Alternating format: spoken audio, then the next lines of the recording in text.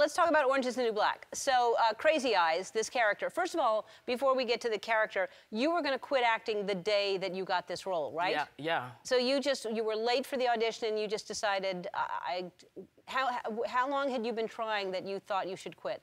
That summer I had been trying for television for the first. I had never really auditioned for television or film or anything before then, but I'd been trying to be an actor for about 10 years, and I just kept hearing that summer a lot of no, no, no, you know. So I just started feeling like maybe this isn't for me. And my family's from Nigeria originally, so typical tradition going into, you know, medicine or being a lawyer. My parents thought I would be a good lawyer because I can talk a lot and have always since I was a kid.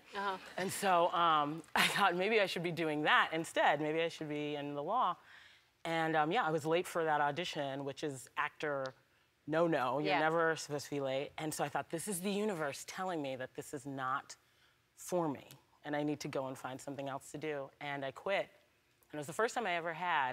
I'd never really quit before. And when I got home, I got a phone call and they said, we have really great news for you. I said, what's the news? And they said, you remember that audition for Orange is the New Black? I said, yeah. I said, remember what part you went in for? I went for another part. I said, yeah, and they're like, you didn't get it. But they'd like to offer you another part. And I said, what's the part? And they said, Crazy Eyes. So what did you go for originally? I went in for the part of Janae, who was the track star played by Vicky Judy on the show, who's great. Yeah, she is. So, and then when you get Crazy Eyes, did you do Crazy Eyes before? How did they know you could be Crazy Eyes? I don't know. I don't know. I mean, had they seen that look? Was that you in the, you know, showing up late or something? And then they thought, maybe she should be Crazy Eyes. Maybe that's what that 20 minutes late did for you. Exactly. It actually got you a different role. So you are nominated for a Golden Globe and SAG Award. Congratulations, you won the Emmy last year. And there you are.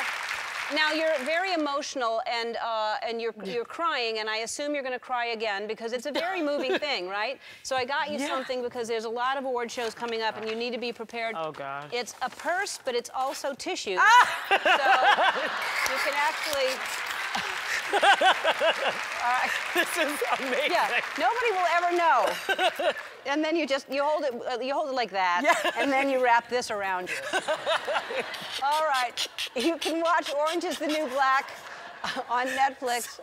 We'll be right back.